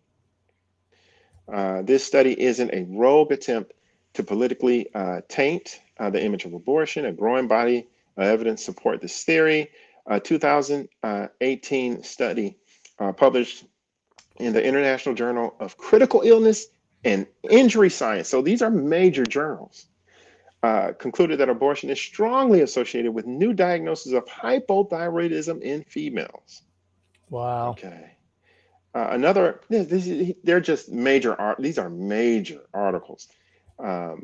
Another published in Obstetrics and Gynecology found that fetal DNA in 22% of women who had given birth versus 57% of women who, look at the number, 57% of women who underwent an induced surgical abortion. So the percentage was much higher. So if you had the normal process, the normal God-given process of birth, kept the numbers down low. But when you go and induce or man-made forced abortion there, you get a lot more. Yes, nearly triples. The study reported the incidence of microchimerism is extremely high in women with a history of abortion. The abortion industry and its political supporters have dismissed out of hand any medical or scientific evidence, no matter how credible it is. And these are major journals. That they are just really not sharing in terms of detrimental to women. So this is this opinion piece here. And it's not an opinion piece. This is really just flat out major medical journals that are all coming to the same conclusion that confirm what Torah has always said, right? So I find this to be very eye-opening. Well, Any the consequences to doing, to committing sin, and I would consider terminating or ending or killing an unborn child to be high on that list of things that would generate consequences. Mm-hmm. Mm-hmm. Wow. Oh yeah, absolutely. All right.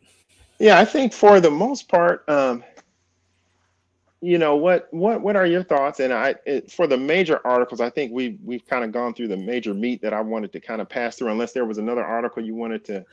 I think there's one other that I would love for you to touch on, and this actually hits it kind of from a slightly different direction. I will go ahead and pull this up. Yeah, but pull this one up. Not to surprise you. You sent it to me. Women premarital sex. Oh yes. Let me.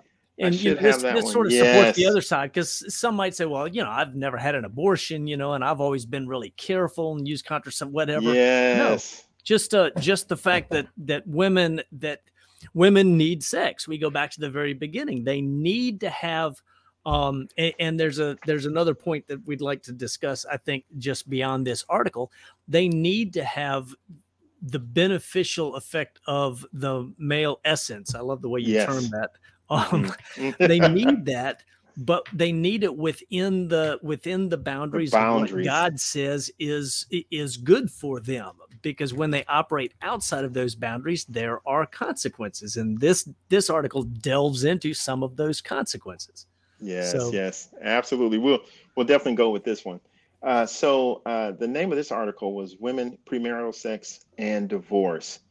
So the study unpacks some surprises here. Okay, so You remember, we're in a Western cultural mindset. So the question is there any link to premarital sex, divorce? Are there any negative outcomes? How does that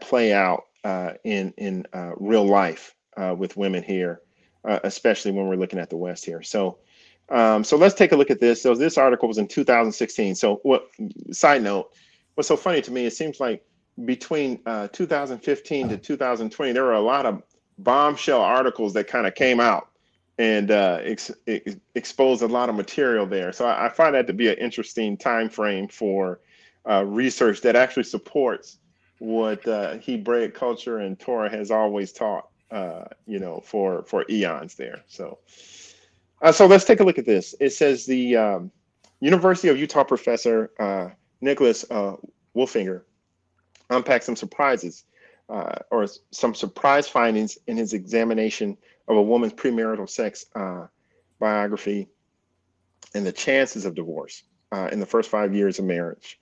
But what about marital quality? So he kind of delves off into that. Now we know that some of the major causes for divorce in general, we know, for years it used to be number one cause was, religious differences. I think number two or number three was financial difficulties, right?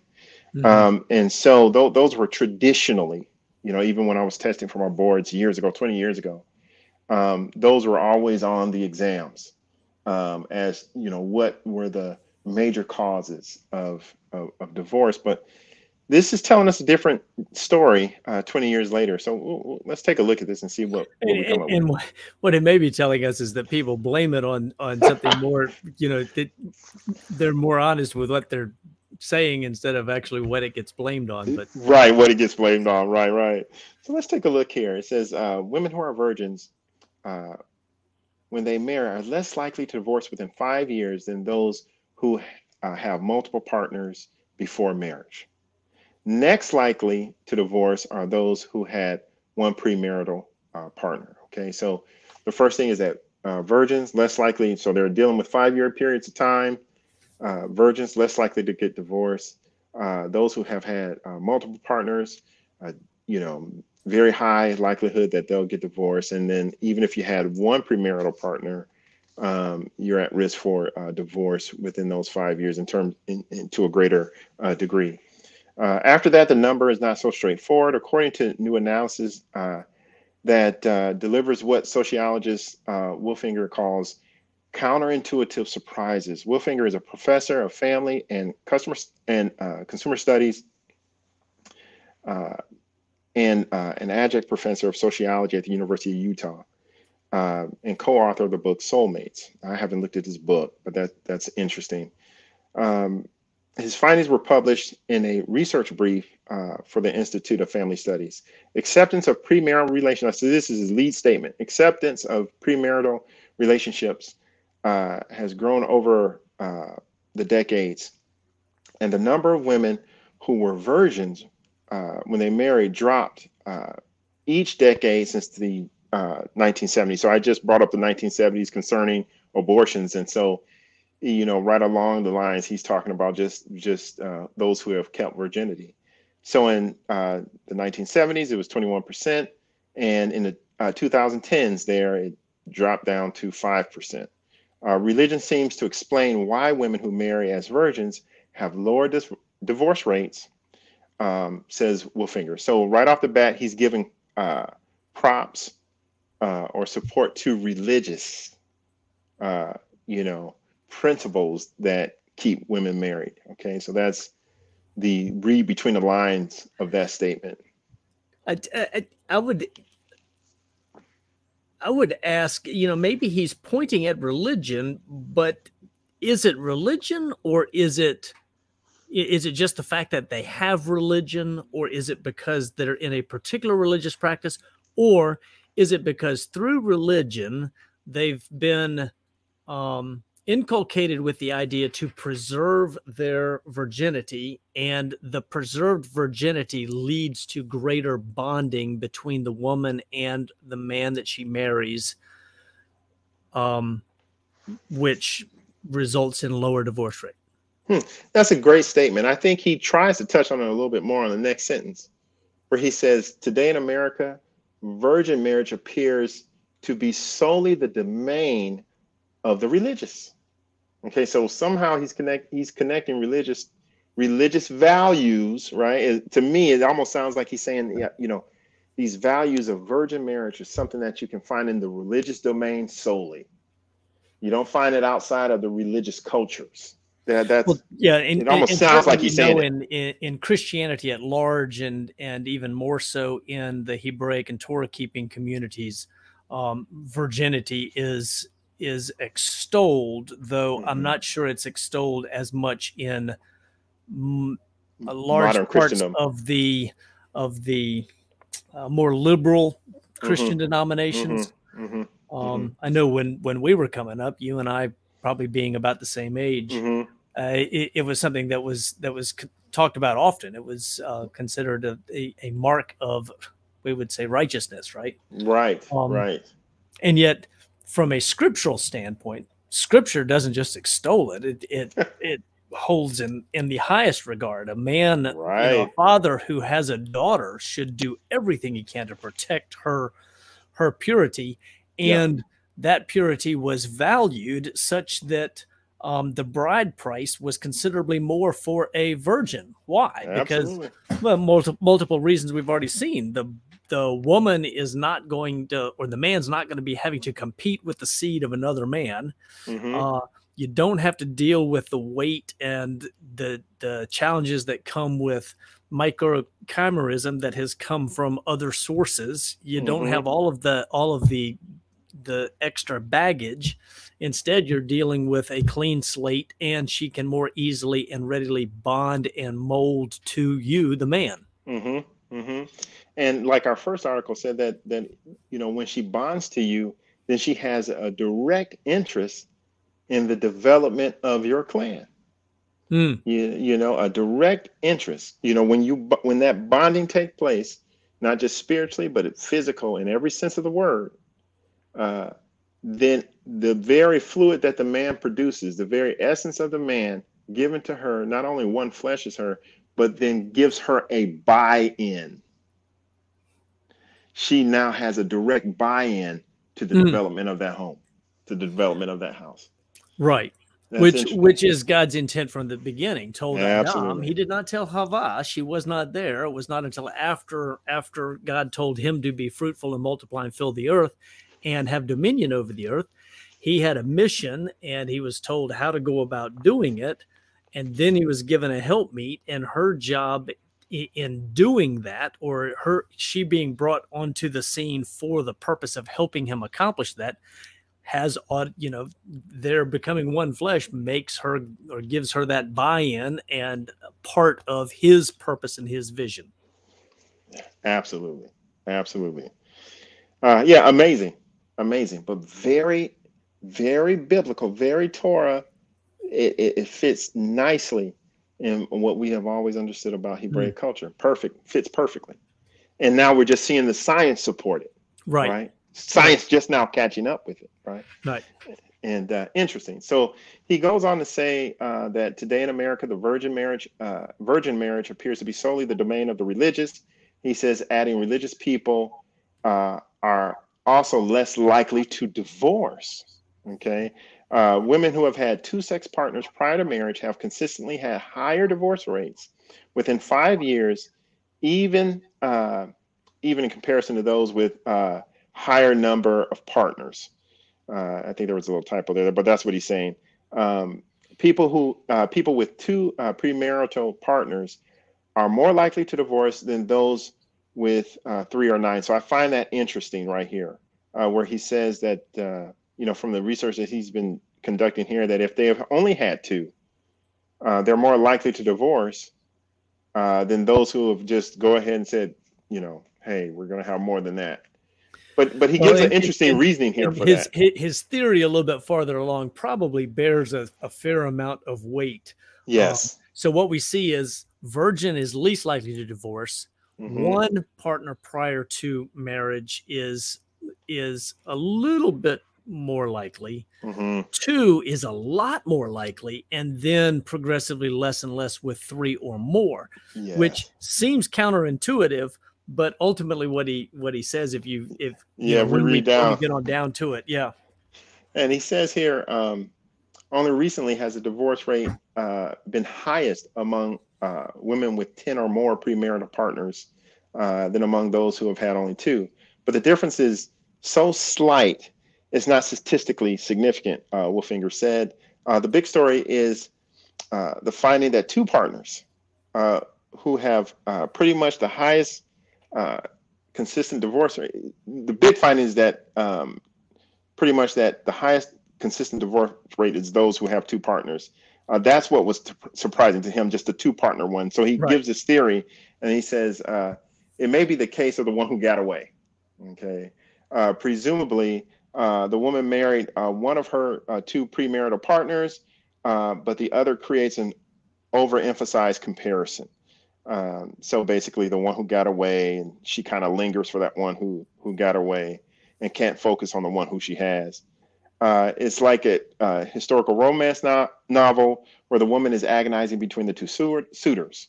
The second one is the viable option. So he kind of theorizes that, and that makes sense. Well, that, and you start thinking too about the fact that her experience level has 2, or I guess the 2 previous partners plus the one that she's married to, so she's got 3.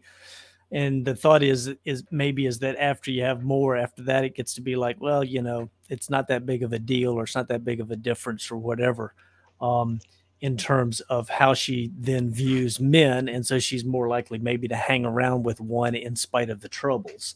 Right. But still, what's the thing that the woman should be doing? Because you get to the other end of that scale, you got seven participants or 8 participants. The other end of that scale, what it looks like is that's where you've got all the microchimerism, and you've got all of the medical problems and everything else. So, once you put all the pieces together, where do you really want to be? Right. The woman needs to be a virgin. Yeah. She should desire to be a virgin, because that's what's in her best interest. Both physically, spiritually, economically, you name it. Exactly. Okay. Yeah, it's all the way down for her. It's what's the man that takes her. That's what's in his best interest as well. Absolutely. So he does something interesting here. So he kind of examines the differences, and he says acceptance of premarital sex has not grown among the very religious. So he kind of makes that classification up front. So people who are religious cultures in the U.S., they're pretty static on premarital sex. He says, although Americans overall are more accepting. So he kind of makes that distinction right there as he starts examining the difference here. He says, after religion, race and family of origin had the most impact on the sexual partner / divorce relationship, Wolfinger said. Caucasian and Black women were similar in terms of their sexual behaviors prior to marriage. Hispanic and others had notably fewer sex partners and also lower divorce rates than whites or Blacks. Okay, so he's looking at the numbers now. He's just going pure numbers. Okay, there's some interesting things there. That's interesting, right? Isn't it very interesting? And you can elaborate on that. Let me finish just this section here. It says women who grew up with both parents had fewer partners. Okay, let's listen to this. So women This is important, yes. Yeah, this is important. It says women who grew up with both parents had fewer partners and divorced less than those who did not grow up with both parents. That's enlightening right there. Okay.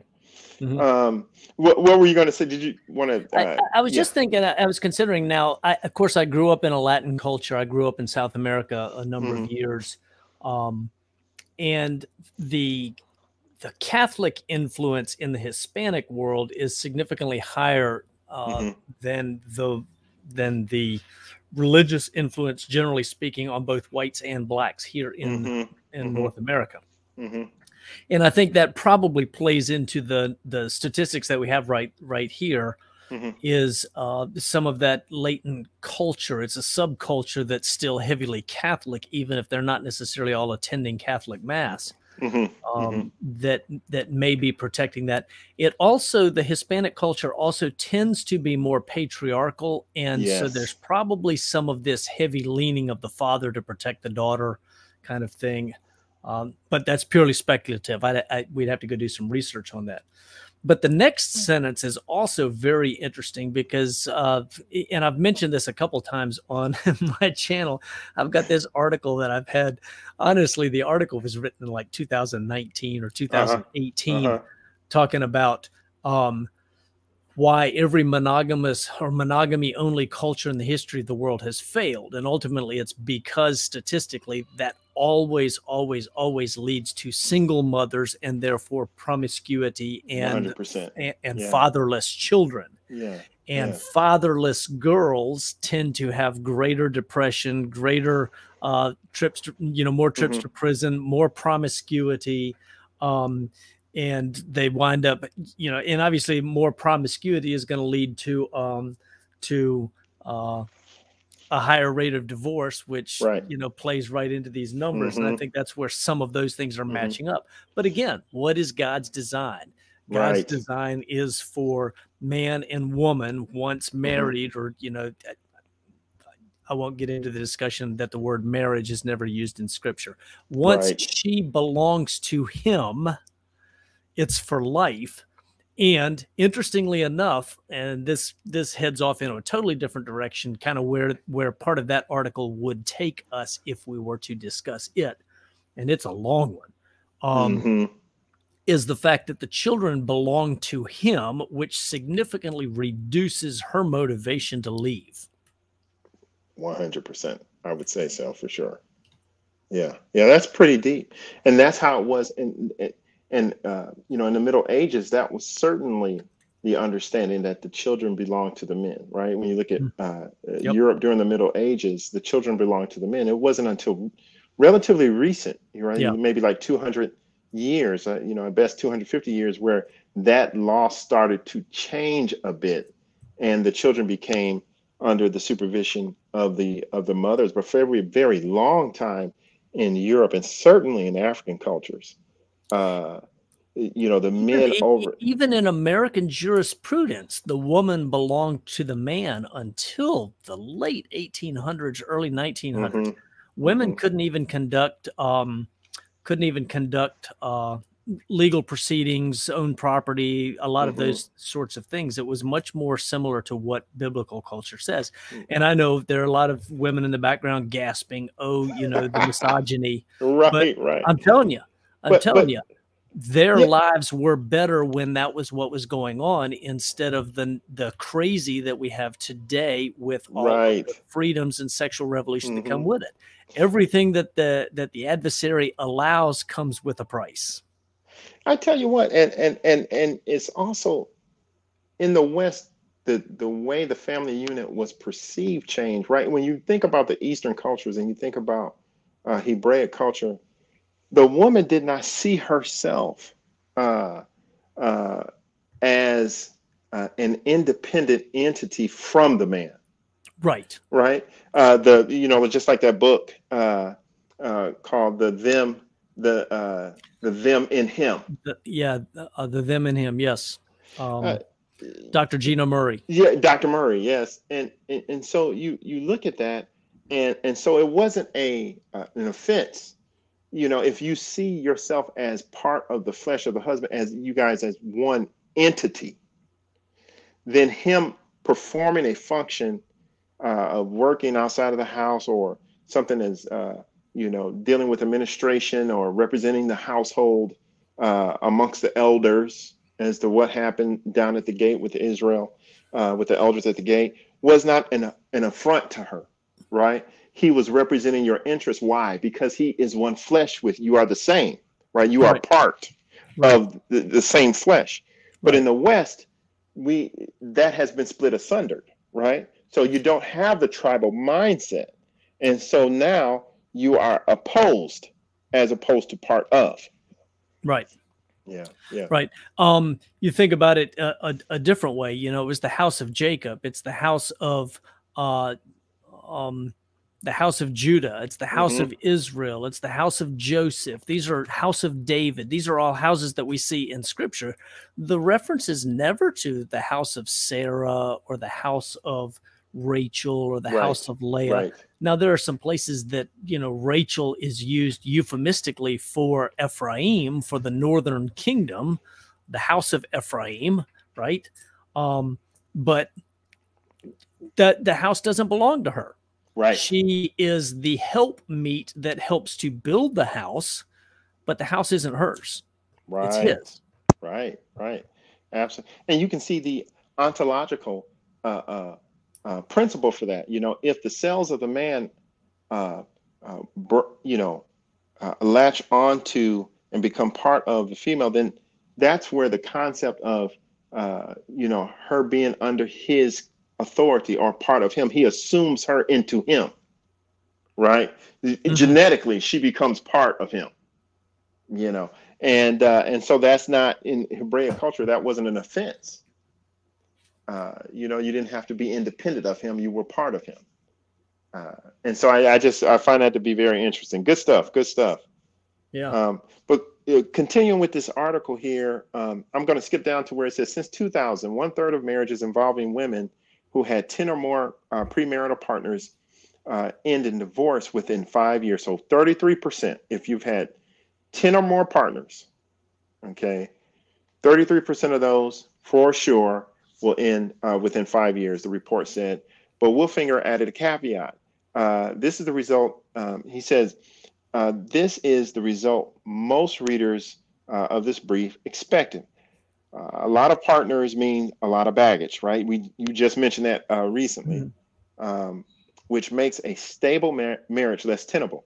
It's also entirely likely that the correlation is spurious. So he kind of puts this part in here. He said the product of certain personal character is spurious, the product of certain personal characteristics. So he said, it may not, it could potentially be for a number of different reasons. He said, for example, people who suffered childhood sexual abuse are more likely to have extensive sexual histories, he wrote. Child abuse also increased the odds of a problematic marriage. So he gives other caveats for how you can explain away 10 or more marriage, premarital partners. It may have been for circumstances beyond the woman's control. But that's still a pretty small percentage when you look at everything, but he kind of brings that in there. And then he said, he added, this is an extreme example. Most of the time, spuriousness probably has less measurable causes. Some people may just have a high level of sexual curiosity, an attribute that doesn't bode well for a stable marriage, at least since the start of the new millennium. So he really puts a lot of caveats in there. And he when I'm listening to this, I hear him saying, okay, so, something could have caused that sexual curiosity. Maybe it was the culture, maybe it's something else, but he classifies it. He said at the start of the new millennium, you see this stuff breaking, the fire, burning through the house at this point. So this is what it sounds like he's saying to me. And then he goes on to say, why having 10 partners? And I would additionally say that just as far as sexual curiosity, we've had a lot of things that have been exposed to population at large. Yes. The advent of the internet and the ability to access all sorts of stuff on the internet too easily. And then now, I mean, just what's spoken about on mainstream media has to do with all sorts of sexual promiscuity and deviance and that sort of thing. And so that may be feeding into it, but it's ultimately it doesn't alter the foundational statement. Virgins, stay married. Stay married. Absolutely. Absolutely. And if we go down a little bit more, he says, so he says this, he says, why having 10 or more partners is more problematic than 3 to 9 is not something his analysis explains. And few of the women had that many premarital sex partners. So out of his study, very few went to that level. Other research has shown that premarital sex impacts marital quality. So this will be interesting. Our findings were quite in line with what Wolfinger's study found. The number of sexual partners someone had before marriage was associated with marital quality, and a higher number is associated with lower quality across the first 2 years. Okay, so that's what they looked at, that this research professor of psychology evaluated at the University of Denver. She and her colleague explored the impact of premarital experiences on marital quality in a report that was listed as Before I Do. So I'm sure Elder Pete here will have some of these titles listed for you to kind of peruse. Now, that was published in 2014 by the National Marriage Project at the University of Virginia. They define marital quality across several measures, including happiness with the marriage, how often conflict or thoughts of divorce arose, and how often the individual confides in his or her mate, Rhodes said. They noted that people tend to do better in marriages if they make decisions rather than drifting. They called it the slide versus the decide. So, you know, men, you got to make judgment calls. You got to be good leaders. That's something that kind of came out to me with that. You have to have a plan. You have to have a vision for your household. And so it would behoove any brother to really study Torah so that they can get that vision and know exactly how to lead and the appropriate way to lead. Because at the end of the day, everyone will come to you for answers to the questions. So that's one thing that I see with that. People have a higher quality of marriage and less divorce if they don't move until they have made a formal commitment to be together. Whether it's getting engaged or married, she said, people who drift along and introduce their partner to the kids, who then get attached, or who have sex early, are more apt to find themselves entangled in long-term relationships that are not a good fit, she said. If you're there's an important statement. That's important, right? Yeah. That's pretty heavy. And it says, if you're hiring an architect, a lot of experience is a good thing, according to Rhodes. More experience in relationships may not be. It means more experience with sex and being attracted to someone else, which may not be that helpful in monogamous relationships. It also means more experience breaking up.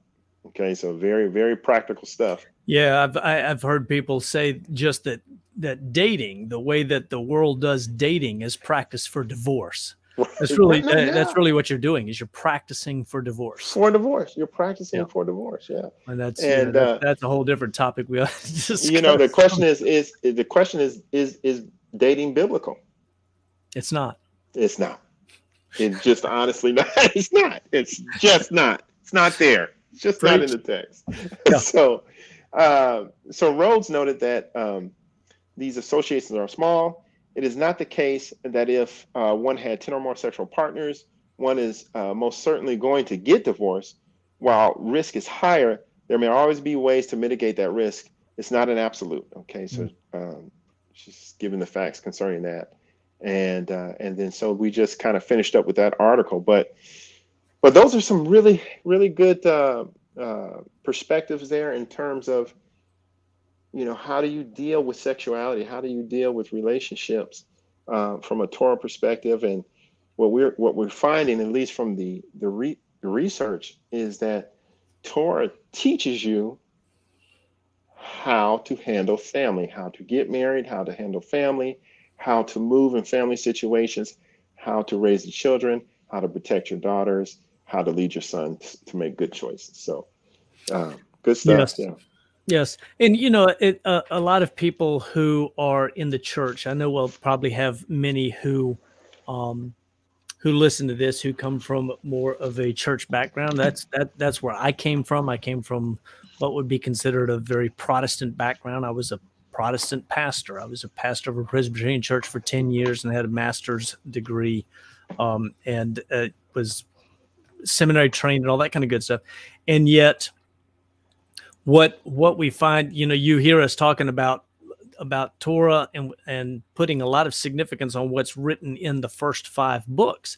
And certainly both present truth, and I both believe in the Messiah. We have faith in the Messiah and his shed blood. So I want to make that clear.